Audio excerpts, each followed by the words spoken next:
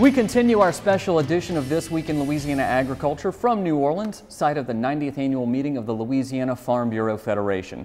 Well, if you spend 5 minutes on any farm in Louisiana, it will not be long before you'll shoo away a fly, a mosquito, or some other insect.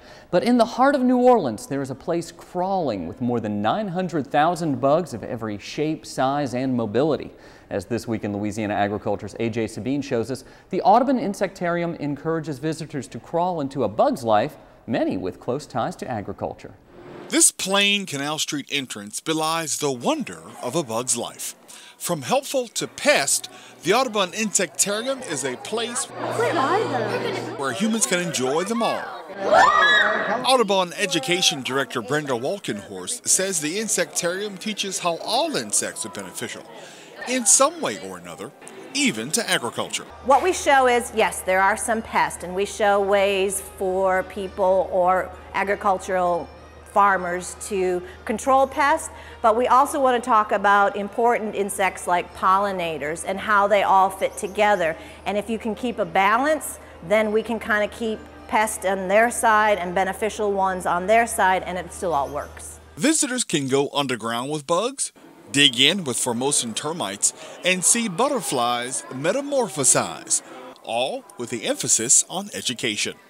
And for curious diners who hunger for a little more, the cafe features snacks featuring, well, insects, of course. Those are crickets, and we take all the legs and the wings off before we cook them.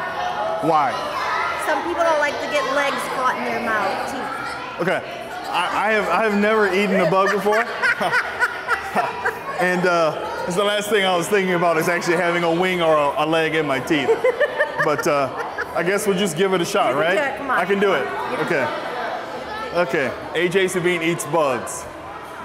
All right. Warm. Okay. Well, I don't want to think about it.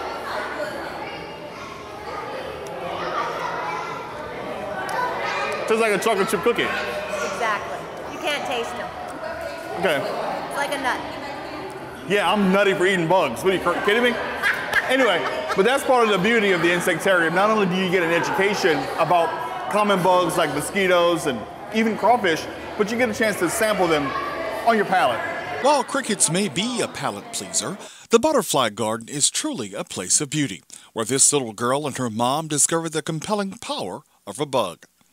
That hands-on approach is what inspires visitors to return to the Insectarium again and again.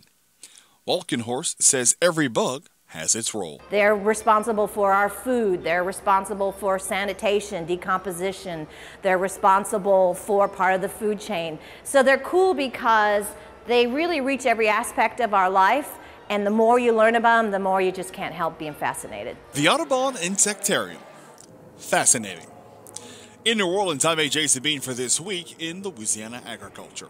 Since opening its doors in 2008, the Audubon Insectarium has welcomed more than 350,000 visitors a year. It is the largest freestanding museum devoted to insects in the United States. To learn more, you can visit our website at twilatv.org.